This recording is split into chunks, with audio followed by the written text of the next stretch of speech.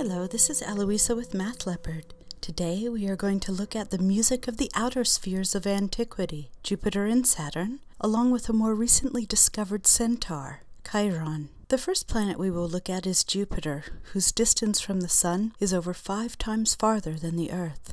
As you may recall from my analysis of the music of the inner spheres, the periodicity of each was related to the Earth by factors of the golden ratio phi. Recall that the golden ratio has a value of quantity 1 plus the square root of 5 all over 2. In this video, I would like to illustrate the sacred nature of phi. To begin with, let's consider the sequence of numbers 0, 1, 1, 2, 3, 5, 8, 13, 21, 34, 55, etc., known as the Fibonacci sequence in the West. We annotate each element of the sequence with a capital F and a subscript corresponding to its position within the sequence. Not everyone begins this sequence with 0, so in deference, I'll begin numbering the entries with a 0 subscript. Hence, capital F sub 0 in my sequence is 0. Capital F sub 1 is 1. Capital F sub 2, which is the sum of 0 and 1, is 1. Capital F sub 3, being the sum of 1 and 1, is 2. Capital F sub 4, being the sum of 1 and 2, is 3. Capital F sub 5 sums 2 and 3, yielding 5. Capital F sub 6 sums 3 and 5 to get 8. Capital F sub 7 sums 5 and 8, yielding 13. Capital F sub 8, being the sum of 8 and 13, is 21. Capital F sub 9, summing 13 and 21, is 34. Capital F sub 10, adding 21 to 34, is 55. And capital F sub 11 has summed 34 plus 55, or 89. This sequence is infinite, and each subsequent term is the sum of the two preceding it. You may also know that the quotient of subsequent terms of this sequence converge to the golden ratio. Speaking of, let's consider something truly fascinating about the exponentiation of phi. We recall that phi to the first power has value 1 plus the square root of 5 all over 2. I'm going to write this simply as the constant 0 plus 1 times the golden ratio phi. Now let's consider phi squared. If I square the numerator 1 plus the square root of 5, I get the sum 6 plus twice the square root of 5. And if I square the denominator 2, I arrive at 4. Given that 6 is 2 greater than 4, I can factor out a constant 1 from the fraction, leaving me with a single multiple of phi when reduced. Now subsequent powers of phi can be calculated using the simplified form of phi squared. Phi cubed is simply phi times phi squared, or phi times the quantity 1 plus phi.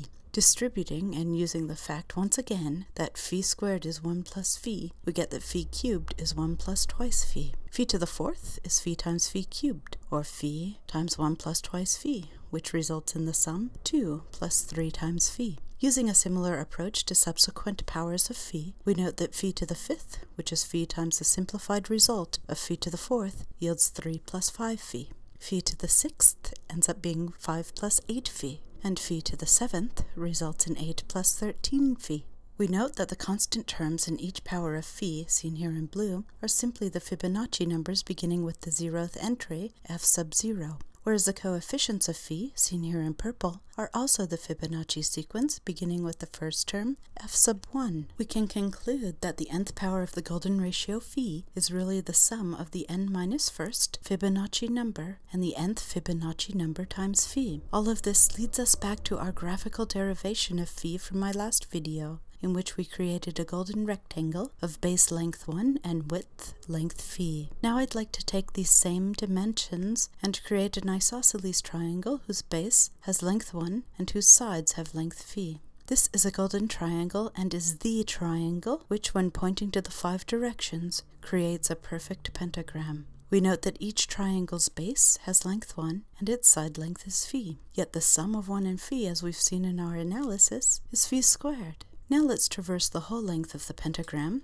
We have phi plus 1 plus phi, or 1 plus twice phi, which is equivalent to phi cubed. What more mysteries are contained in this figure for you to discover? Before we move on, it's important to note that Jupiter lies on the right side of the pentagram, whereas Saturn lies on its left. This gives an inference as to their nature when viewed in the Pythagorean sense. Returning to our analysis of Jupiter, we recall that frequency is given in cycles per seconds, or hertz. but as before, the period of Jupiter is related to that of the Earth by a factor of phi to the 5th power, the number of classical elements. So when we multiply the period of the Earth by phi to the 5th, we approximate 4,332,589 days, converting from days into hours, minutes, and then seconds. Reducing the units of days, hours, and minutes leaves us with a frequency for Jupiter of one cycle 374,335,689.6 seconds, or 2 times 10 to the minus 9th hertz.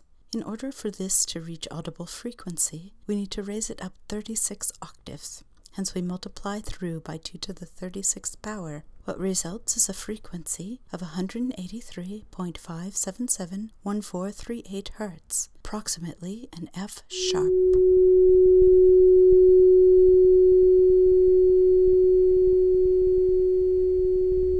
Now let's consider the orbital frequency of Saturn, which lies on the left-hand side of the pentagram. It's interesting to note that our relationship to the period of Saturn is approximated by phi to the 7th power, the planet number of Saturn as measured from the Earth in antiquity. And even today, Saturday is the 7th day of our week. Saturn's orbital period lasts 10,759.22 days, which when we convert into seconds, by way of hours, minutes, and seconds, and reduce our units of days, hours, and minutes, leaves us with one cycle every 929,596,608 seconds, or 1 times 10 to the minus 9th hertz. This frequency must be raised 37 octaves to be heard. Hence, when we multiply through by 2 to the 37th power, we arrive at a frequency of 147.8479507 Hz, approximately a D.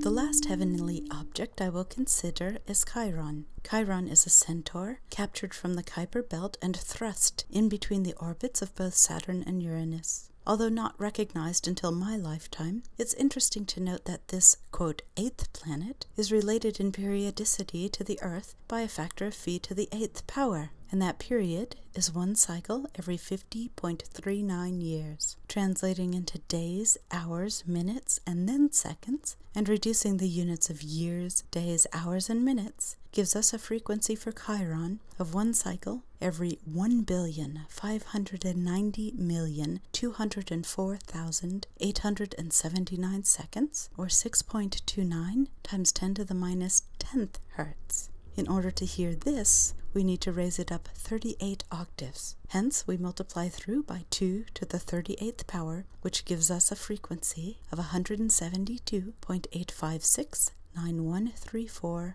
Hz, approximately an F.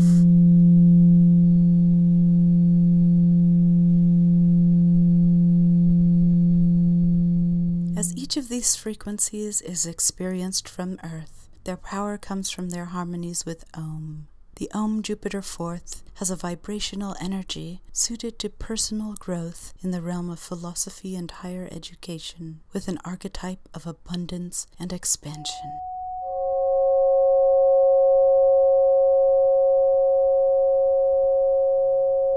The Om Saturn Minor 2nd, with its melancholy nature, evokes the structure of tradition and the ability to endure our karma with grace.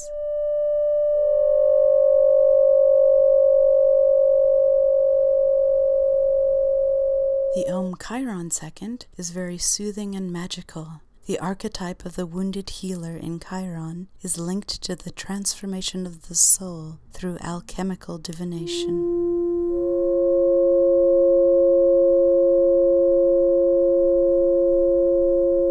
The interval of middle Chiron with high Chiron restores our energy field with vibrational healing.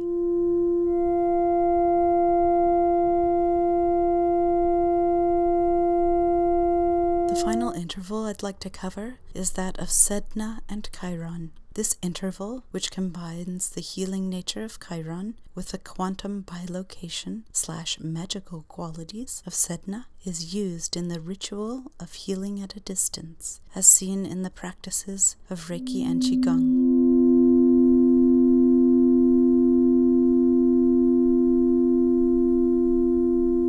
Thanks for watching. I'll be posting the music of Uranus, Neptune, and Pluto soon. Please subscribe to be updated when it's posted. See you next time.